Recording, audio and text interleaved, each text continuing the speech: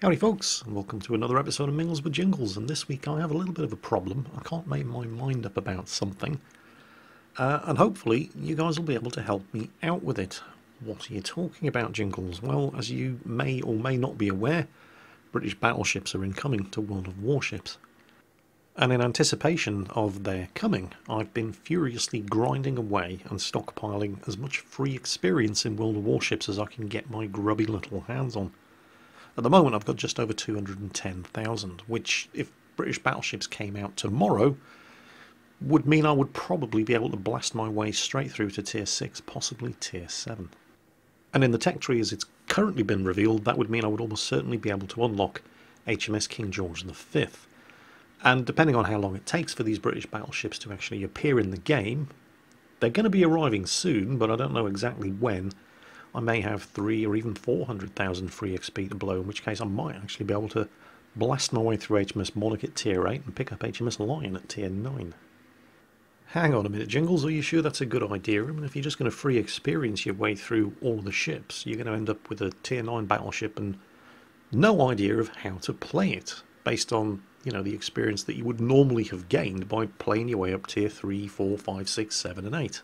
Well, yeah, you'd think so, wouldn't you? However, Wargaming are up to their old tricks again. Do you remember when they gave us British cruisers and they were unlike all of the other cruisers in the game? Well, British battleships are going to be unlike all of the other battleships in the game as well. In fact, some of the British battleships are going to be unlike other British battleships. What the hell are you talking about, Jingles? Have you finally lost the plot? Well, allow me to explain. Here's the official blurb. British battleships have two distinctive features that make them ideal for medium-range battles. Wait, medium-range battles? Yeah. The improved repair party consumable and increased penetration rate of their high-explosive shells. Now, this doesn't mean that British battleships are going to be completely useless at long range, or at least I hope not. That remains to be seen. But at medium range, there are a couple of things here that make them unique. First, they're going to have the best repair party consumable in the game. They're going to be able to recover more health when they use their repair party consumable than an equivalent battleship of another nation. In a similar way to the way the HMS Warspite's repair party works. Warspite does have a very, very good repair party. But also, all of their main caliber guns are going to have increased penetration on their high explosive shells. So what that means is that, well, when you're engaging another battleship and it turns nose on towards you and starts bow tanking, suddenly unless you're in a Yamato, your armor-piercing shells become mostly useless. And so you have to switch to high explosive. But when you're firing high explosive shells at the front of a battleship, you tend to get a lot of shatters, and the damage that you do is inconsistent. Well, that shouldn't be the case with the British battleship, thanks to the increased penetration on their high explosive main battery shells. You should be able to do much more consistent damage until you're close to close range, and the flatter trajectory of your shells means it suddenly becomes worthwhile switching back to the armor piercing. That at least seems to be the theory. And also, because they're going to be spamming high explosive back at you, with the increased heal from your repair party consumable, your health should be in a much better state than theirs when you do reach brawling range and start exchanging armor piercing salvos. But there's more, and this is where it gets a little confusing, interesting. You be the judge. Good armour on Tier 3 to 6 ships. Mighty British dreadnoughts and super dreadnoughts are paving the way due to their armour, especially the bow armour belt. Now, I find that a little confusing, because the belt armour is the armour down the sides of the ship. The bow armour is the armour at the front of the ship, so what's a bow armour belt? This I don't really understand. Until I see some numbers, it sounds like they're talking about giving British Tier 3 to 6 battleships increased bow armour plating. And that's a bit of a game changer, because if British Tier 3 to 6 battleships have heavier bow armour plating than other battleships of the same tier, then cruisers with 6-inch guns and the inertia fuse high explosive skill on their captains aren't going to be able to penetrate their bow plating anymore. And that's a fairly big deal. But note that it only says this for British battleships of Tier 3 to 6.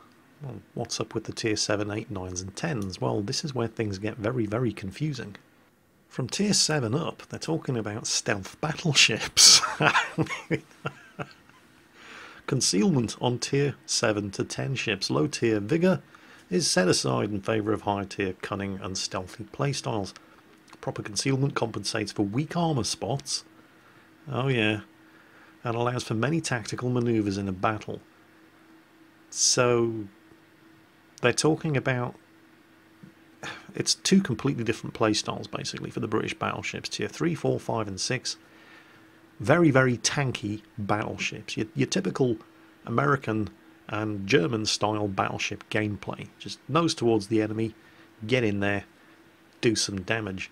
But then that changes completely from Tier 7, where you can't really do that anymore because apparently, and I quote, weak armour spots, which means Tier 7, 8, 9 and 10 British battleships are apparently supposed to rely on stealth. Now, the stats are up, although take them with a pinch of salt. Obviously, everything is still subject to change, but the stats are up for the British battleships on the World of Warships wiki page, and you can take a look and see exactly what they're talking about when they say stealthy battleships. They do have lower surface detection ranges than you would typically find on equivalent tier battleships of other nations. If you look at the current stats of the British Tier 10, the Conqueror, it's got a surface detection range that's about 3 kilometers less than, for example, the American Tier 10 battleship, the Montana. But there's no stealth firing in World of Warships anymore. The second you fire the guns, your surface detection range becomes the firing range of your guns. So while the Conqueror might have a surface detection range of 14.7 kilometers, once it fires its guns, it suddenly has a surface detection range of 24.3 kilometers. Which basically means you get to fire the first shot, but you only get to fire the first shot if there's just you on a map alone against a Montana. This assumes that there aren't any enemy destroyers or cruisers within 14.7 kilometers of you that you can't see but can see you regardless of whether you'd fire your guns or not. And that's before we even get started on the whole idea of aircraft carriers, which I believe for quite some time now have had a method of spotting ships well in excess of the actual spotting range of the carrier itself. I believe we call them aircraft, don't we? Yes, that's right. And let's not forget here, we're not talking about battleships that rival destroyers for sneakiness. We're only talking about a basic difference in surface detection ranges of 2 to 3 kilometers. So let's assume a best case scenario here. Let's say you're an HMS Conqueror and you don't get spotted by any sneaky destroyers or aircraft, and you clap eyes on a Montana 17.8 kilometers away. So you think, hey, fantastic, I get the first shot, and you start swinging your gun turrets around. Right, you're sailing towards him, he's sailing towards you. In the length of time it takes you to point the guns at the target and pull the trigger, you're going to have sailed inside detection range, and he's going to see you. And also, let's not forget, he's going to want to fire back, and you have, and I quote, weak armour spots. So now what are you going to do? Suddenly you found yourself in a fair fight with a Montana. Except you're not in a fair fight with a Montana, because your armour is shit. No joke. The Montana and the Yamato both have in excess of 400mm of Citadel side armour. The Grosser Kurfürst has 380mm. The Conqueror, 279. Yes, really, that's less than the Warspite, and that's tier 6. In fact, it's not that much more than the Dunkirk, and the Dunkirk is infamous for having terrible armour. So, yeah. Let's just say I'm not entirely convinced on this whole gimmick, because that's what it is. This gimmick of giving British high-tier battleships better surface concealment ratings as a substitute for having proper armour on the bloody things. Which brings us all the way back to the problem that I had, which I mentioned right at the beginning of this episode of Mingles with Jingles, that hopefully you guys will be able to help me with. Because I've stockpiled all of this free experience in anticipation of unlocking all of these British battleships. But what if they suck? Because they might. I mean, at the moment, I mean, I don't know. I'm going to have to play them before I render a final judgment. And obviously, any stats that you see on the World of Warships wiki are subject to change and may even already be out of date. But at the same time, they might suck. And so I'm open to suggestions as to what I should spend the free experience on instead of the British battleships. This is where I am in World of Warships at the moment. I have 215,000 free experience, but that's just, right now. I managed to earn that in 2 days of playing operations. So don't worry about how much free experience I have. Certainly by the time the British battleships come out, I'm going to have enough to blitz my way all the way up to the tier 10, and I might even have enough left over to get the USS Missouri as well. So the amount of free experience is not an issue. As you can see with the British cruisers, I've managed to unlock the Fiji, and I'm loving the Fiji. I think it's a fantastic ship. I've heard very good things about the Edinburgh, and the Neptune and the Minotaur are also both good ships. In my Japanese tech tree, I have to tell you, it's been a real challenge this weekend to avoid blowing all that free XP instantly and unlocking and upgrading the Amagi, because the Amagi is a fantastic battleship. The only problem with the Amagi is it leads to the Izumo, and the Izumo is a bit of a dog. But I'm going to have enough free XP that I could just blast right through that with free XP and unlock the Yamato without ever having to play the Izumo. But it does, I don't know, it seems like a bit of a waste. Wargaming are very fond of doing this, aren't they? And they do it in all of their games. It's not just World of Warships. They stick a complete dog in the tech tree somewhere that only seems to exist for the specific purpose of driving you wild with frustration until you spend money on converting free experience and just skipping through it.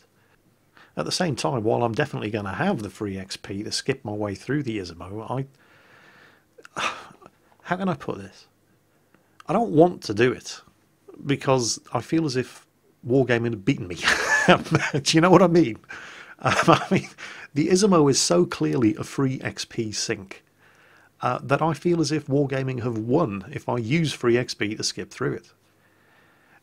But then again, I've already spent the money. The free XP is there, so it's just a question of what I actually spend it on. They've already got my money basically at this point, so I may as well use it.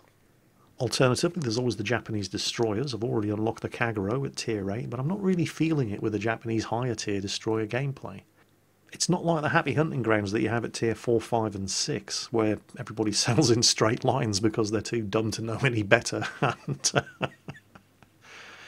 At tier 4, 5 and 6 you sit there dreaming about having torpedoes that can sink somebody from 10 kilometers away, because in the length of time at those kind of tiers, more often than not, let's say you do fire a torpedo at somebody 10 kilometers away. In the minute it takes the torpedoes to get there, he's not going to have changed course. You're going to sink him. That doesn't happen at tier 8. Yeah, it's not the happy hunting ground that it is at tier 4, 5 and 6 by the time you get to tier 8, 9 and 10 with Japanese destroyers. So I'm not really feeling it with the Japanese destroyers anymore. There's always the cruisers, of course. The Zhao at tier 10 is a fantastic ship. I've always wanted to get the Mogami since I had it back in the beta test. That was as far as I got in the Japanese cruisers in the beta test. But the Ibuki is a bit of an unknown factor. I don't think I can remember a single occasion when somebody sent me an Ibuki replay, which would suggest that nobody's doing well enough in the Ibuki to think it's worth sending the replays in. And I just don't know anything about it. You see, this is why I'm asking your opinions on what exactly I should do. There have to be some Ibuki players out there who can say whether the ship's worth getting or not. Or is it another free XP sink at tier 9, just like the Izumo? Next up, the Americans. And there isn't a lot that I don't like about the American tech tree. I love the destroyers, I love the cruisers. I'm at tier 7 with the Mayhan in the destroyers, and I'm not far away from naturally unlocking the Benson, which leads to the fantastic Fletcher and Gearing. With the cruisers, I have the New Orleans. I don't know about the Baltimore though. It's like the Japanese Ibuki at tier 9. I don't think I can ever remember somebody sending me a Baltimore replay. Is it a bad ship? I don't know. I know it leads to the Des Moines, and the Des Moines is a ship I've always wanted to get, but the question is, do I just free XP my way through the Baltimore, or do I actually buy it? And then at some point start playing it. So Baltimore owners, what's it like? Is it worth keeping? Then, of course, you've got the American battleships. Now, the South Carolina at tier 3 is an absolute disaster. But as free XP sinks go, it's not too bad. It's only tier 3. You can skip that and not even notice. The Wyoming's okay. It's been a long time since I played the New York, but I can remember quite liking it, although I'm not sure why. The New Mexico. The only thing I can remember about the New Mexico is bad. I cannot remember exactly why I have this bad memory of the New Mexico.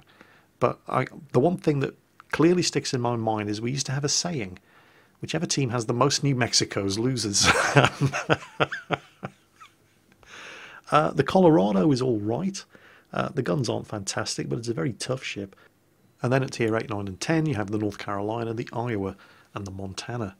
Now, in my opinion, these are the sexiest looking ships in all of World of Warships. Opinion is, however, divided on how effective they are. Some people love them, some people hate them. The Iowa, for example, powerful guns, and that American armor piercing is very, very, very good. The 16-inch armor piercing shells are fantastic, but belt armor leaves a little something to be desired. I have seen an Iowa getting citadeled to death by a New Orleans, and it's a tier 8 cruiser. So, yeah. Here's what I'm looking for. American high-tier battleship players, sell me your ships. I don't mean sell me the ships, I mean sell me the idea of getting these ships. And it's going to be an easy sell because I really like the way they look, because I'm a sucker for a good-looking ship. But I don't want to just sit there all day staring at them in my port. Although they are so good-looking, I could quite happily sit there staring at them all day in my port. But I do want to actually get out there and play them from time to time. So, American high-tier battleship players, that's your mission, should you choose to accept it, is to convince me that the North Carolina, Iowa and Montana are worth playing. Next up, the Germans. Now this may be surprising for you, but I haven't bothered at all with the German battleships. And the reason I haven't bothered with the German battleships is because when I was playtesting them, I hated them. I just couldn't get to grips with any of them except for the Bismarck. I thought the Bismarck was fantastic. The Nassau at tier 3 is a lot of fun as well. But the Kaiser, the Koenig, the Bayern, the Gneisenau, the Frederick the Great and the Großer Kurfürst, I absolutely hated them. Mostly because of the horrifically bad inaccuracy of their main battery guns. But at tier 9 and 10 I thought they were especially bad because they're such huge, massive targets. They're just great big floating torpedo magnets. And they're so big that cruiser high explosive spam is guaranteed to find something to set on fire on their superstructure. I am certainly prepared to admit, however, that it's entirely possible I've just been doing it wrong. So, while I am definitely inclined to just free XP my way right down the German battleship line to tier 8 and get myself a Bismarck without buying any of the other ships, is that the way to go? Or are the German battleship players out there who are going, right, challenge accepted, I will make Jingles like and understand how to play and enjoy playing and be good at playing the other German battleships. I'm enjoying the German cruisers. I've made it as far as tier 6 in the Nürnberg. Haven't played the York yet, and I can remember from playtesting the German cruisers that the York was it's a bit different, isn't it? Because it's got those really, really big 210mm guns.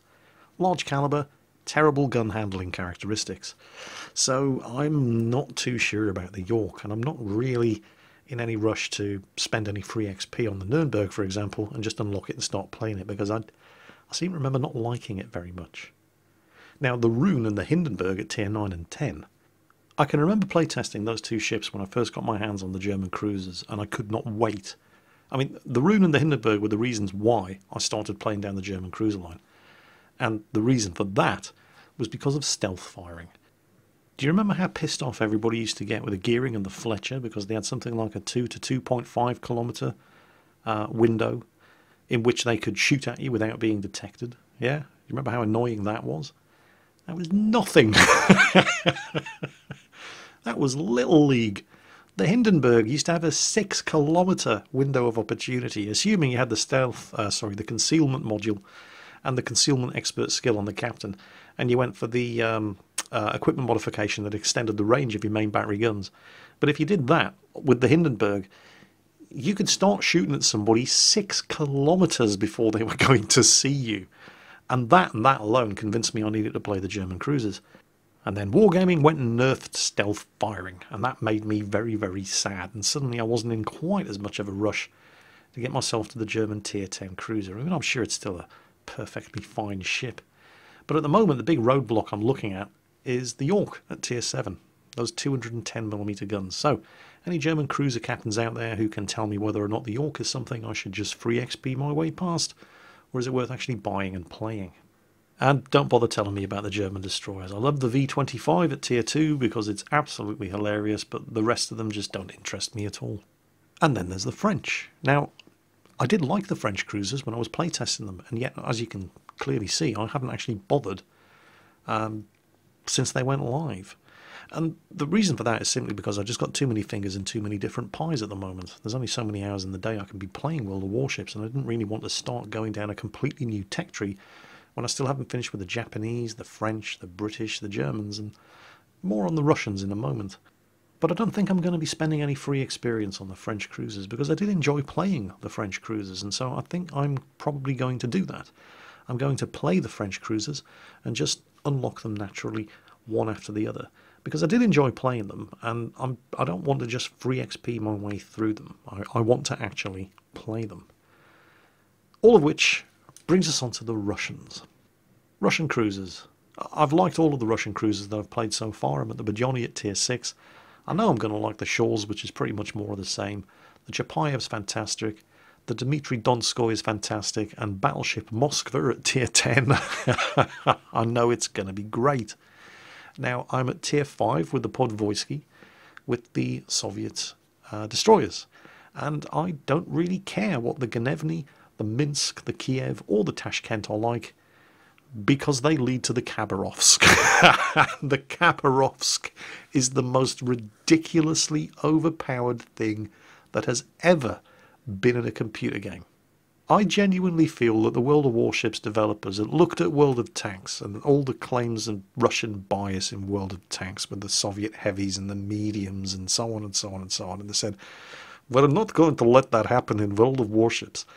And so they kind of restrained themselves just a little bit when they were developing the Soviet cruisers. I mean, they're all very, very good, but you couldn't really call any of them ridiculously overpowered. And the same with the Soviet destroyers, until you get to tier 10. It's kind of like Peter Jackson when he was directing The Hobbit. The first movie in the Hobbit trilogy. We're kind of used to spectacle when we watch a Peter Jackson movie, the Lord of the Rings movies. There's a certain element of special effects on display.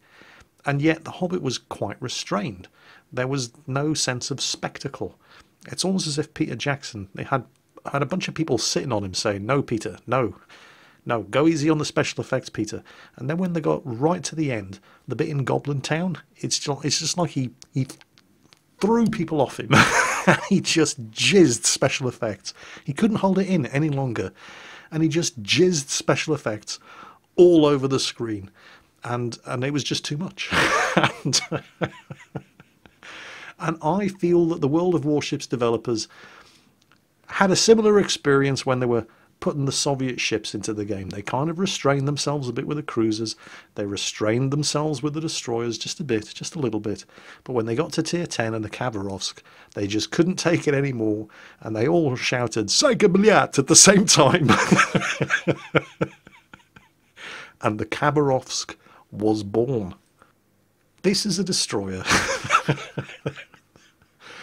that can go faster than some of the torpedoes in World of Warships. It has 8 guns that fire 12 shots per minute, and the armour on this thing has 50mm of side plating armour.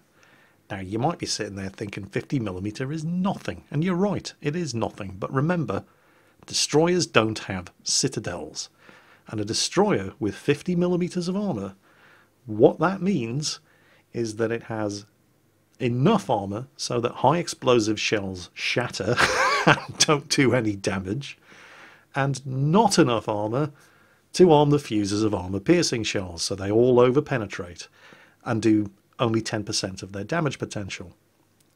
And they don't hit a citadel on the way because it's a destroyer, and it doesn't have a citadel. I have seen numerous replays where people in tier 10 cruisers have had a Khabarovsk well within shooting range, and they just don't bother. Because shooting at a Khabarovsk is a waste of time. So I'm going to be getting one of these. Because Russian. You know, I mean, I'm not being critical here.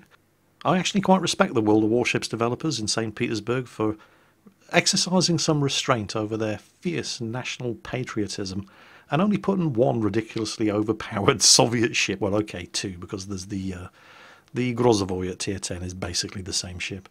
Well, all right, three. The Imperator Nikolai I, the premium Tier 4 battleship, is ridiculous as well. And, well, you could say the Murmansk, premium Tier 5 cruiser. It's an Omaha, or it's what the Omaha wishes it was. I mean, it's better than the Omaha in every way that matters. But 4's not bad. I mean, they only put 4 in. Well, yeah. The Kuchezov is a little bit ridiculous as well. I mean, the fact that it can fire 152mm guns out further than most ships can fire 203mm guns, and it has so many of them, and it was the first cruiser in the game to have a smokescreen. I'd better stop counting.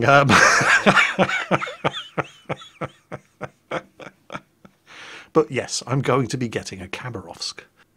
All of this does bring me on to the one other thing that I wanted to talk about in this week's episode of Mingles with Jingles, and it's World of Warships in particular, but it's game development in general. It's an issue that we've seen already happening in World of Tanks, and it's, well, when you come to introduce a new nation into a game like this, or even a new line in an existing nation like this, British battleships, for example, and you want to try to make them different from everything that you already have in the game, it doesn't take too long before you start running out of options and have to start throwing, well, gimmicks in there instead. World of Tanks hasn't actually done too badly. It's quite surprising how World of Tanks has managed at least to avoid doing what World of Warships is already doing in order to make any particular nation different from the other nations. Although the differences in World of Tanks aren't as pronounced as they are in World of Warships. I mean, you've got, for example, the Soviet heavies. They're big, heavily armoured, big guns. They're very newbie friendly. And then the Soviet mediums tend to be fast, good turrets, rapid firing guns, high manoeuvrability. But you could argue that's the same with the American mediums. See the differences between the different nations? I mean, there are distinct flavours there in World of Tanks, but the differences aren't quite as pronounced as they are in World of Warships. And that's a problem for World of Warships, because it hasn't been out that long, and they're already starting to run out of options in ways that they can make any one nation different from another nation. It was nice and straightforward at first in World of Warships, when all you had were the Americans and the Americans didn't have battleships and the Japanese didn't have carriers. So it was really just the cruisers and the destroyers, and the Japanese cruisers had the torpedoes. The Japanese destroyers also had the torpedoes. Their guns were terrible. The American cruisers had the anti-aircraft firepower, and the American destroyers had the rapid-firing, rapid-turning guns. So, bingo, there you go. Those were the differences. Then they introduced the Japanese carriers, and to this day I still couldn't really tell you what the difference is between the Japanese carriers and the American carriers, and that's not because there are no differences, it's because I don't know the first thing about carriers in World of Warships. But the one thing that I did notice was that the Japanese carriers, the squadrons weren't as big. There weren't as many aircraft in each squadron as there were on the American carriers. So that was a thing, I suppose.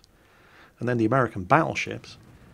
Well, we got the Warspite before we got the American battleships, didn't we? Premium Tier 6 British battleship. And everybody said, wow, the Warspite, its guns are terrible, because Japanese battleships could fire out to a range of 20 kilometres, and the Warspite could only do 16.5. I can't remember exactly. And then we got the American battleships, and funnily enough, most of the American battleships can't fire much further than 16.5 kilometres either. And it wasn't that the Warspite just had bad guns, it was that the Japanese battleships had long-range guns. That was the Japanese battleship thing. And the American battleship thing was tough as old boots, at least up until Tier 7. and then you had the North Carolina, the Iowa, and the Montana. So you could see the differences between the Americans and the Japanese. So how are the German battleships different from the Japanese battleships and the American battleships? What's distinctly German about them? Well, they're as tough as old boots, for one thing.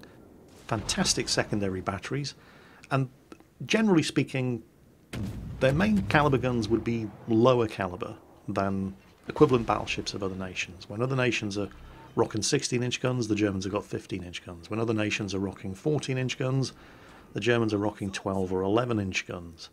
Soviets, still a couple of things we can play around with, and with the Soviets they messed around with turret rotation speed and manoeuvrability. Both the Soviet cruisers and destroyers tend to be pretty fast, but only really in a straight line. They don't turn particularly well, and while they have good guns, those gun turrets don't turn very quickly either, and in the destroyers particularly, and also in several of the cruisers, it's entirely possible to pull a hard turn and outturn your gun turrets, be completely unable to keep the guns pointing at the target. So that's kind of the Soviet thing. And then we come on to the British cruisers, and there's two ways of looking at what happened with the British cruisers. You can take the charitable view and say, Wargaming said, we want to do something different with the British cruisers. Or you could take the cynical view and say, this is the point where Wargaming ran out of ideas. They ran out of options because there are only so many variables you can play around with to make one nation different from other nations. And the more nations you introduce, with a limited pool of variables to mess around with, the harder it is to make a new nation different. What they could have done, and what I think a lot of people were expecting and hoping they were going to do with the British cruisers, was to make the British cruisers battle cruisers. Britain was famous for its battle cruisers. It was one of the few nations in the world that actually fully embraced the whole concept of battle cruisers. We had dozens of battle cruisers. We had battle cruisers coming out of the yin-yang. They put battle cruisers in the game. You could argue that the Scharnhorst is a battle cruiser. It's not really. You could argue that the Graf Spee is a battle cruiser. It is. Battle cruisers. Cruisers with battleship guns. They've done something similar to this in World of Tanks, believe it or not. The Chinese mediums. They're medium tanks, but you can put heavy tank guns on them. They're basically the World of Tanks version of battle cruisers. They could have done that in World of Warships with the British cruisers. Instead, they chose to give us a line of gimmick light cruisers instead, none of which have guns bigger than 6-inch, which is a bit of a pain in the arse, because they were tailor-made for the inertia fuse high explosive shell skill, but none of the British cruisers fire high explosive. They're gimmicks. They get semi-armour piercing instead. They get a heal from tier 3 and up, which no other cruisers get until at least tier 9. They get smoke screens, which is a destroyer specific thing, and premium tier 8 Soviet cruiser thing. They're just a line of gimmicks. This was the point where Wargaming started messing around with the consumables available to ships in lieu of actually making the ships themselves different. You see the same thing happening with the French cruisers. What makes the French cruisers different from everybody else? Well, they're fast. Yeah, so are the Russians. They've got accurate guns, so do the Russians. They're manoeuvrable, so are the British and the Americans. It's their consumable. It's the speed boost consumable. It's better on the French cruisers than on anybody else. It buffs their speed by 15 to 20% compared to just 10% for everybody else. They're messing around with the consumables because they're running out of things that they can actually change on the ships to make them any different from any other nation. And I think with the British battleships, we're reaching the extreme limit of what it is you can actually do with the stats of the ships in order to make them different. And while the proof is going to be in the playtesting, I have serious concerns about the British tier 7, 8, 9 and 10. Because if they're going to have terrible armour but an improved heal, and the ability to maybe, possibly, under the best possible set of circumstances, get the first shot off, all that means is you're turning the British tier 7, 8, 9 and 10 battleships into XP pinatas for the enemy team. There's a British battleship, his armour is terrible, shoot him up, he'll heal it back, you can shoot him up again, and farm all kinds of experience and damage on them. That's what's going to happen. We'll playtest them, we'll see how they perform out on the live server, and we'll reserve judgment until then. But I'm stockpiling a load of free XP. I'm hoping to be able to spend it on the British battleships, but I'm keeping my options open. Let's just leave it at that. And that's about it for this week's episode of Mingles with Jingles. You see what happens when I talk about a subject that I'm actually passionate about. You can't shut me up, and you end up with a 35-minute episode. Jingles back in the day used to do 40-minute episodes of Yeah, what can I say? I'm old and I'm tired, and I need to go to bed because right now it's 3:46 in the morning, and I haven't even started rendering this video. So I'm going to cut it short there. I hope you enjoyed the episode anyway. I hope you had a great weekend, and my commiserations, but forget it because it's Monday. Take care, folks, and I'll catch you next time.